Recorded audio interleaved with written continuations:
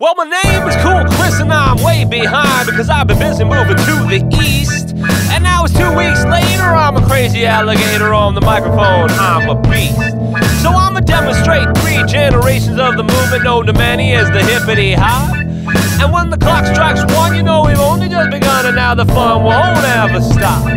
And now a hippity hop that first started to rock in the Bronx around '79 at community functions where the youth would get together to create this paradigm.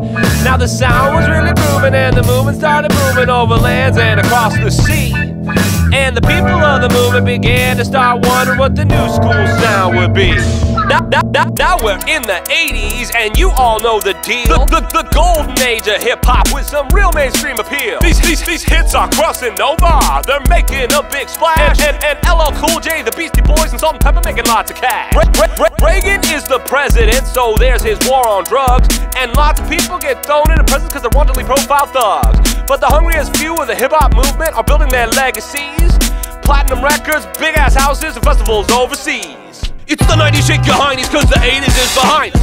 Pieces came together in the finest you will find. Time is irrelevant, I'm a fucking elephant. Lyrical flow that goes to show that I'm intelligent.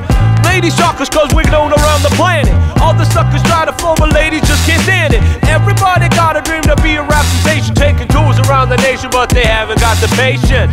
Ready to go, ready to flow, whether it's yes, whether it's no, whether it's rain, whether it's snow, whether it's to blame, whether it's a hoe. Ready to go, ready to flow, whether it's yes, whether it's no, whether it's rain, whether it's snow, whether it's to blame, whether it's a hoe.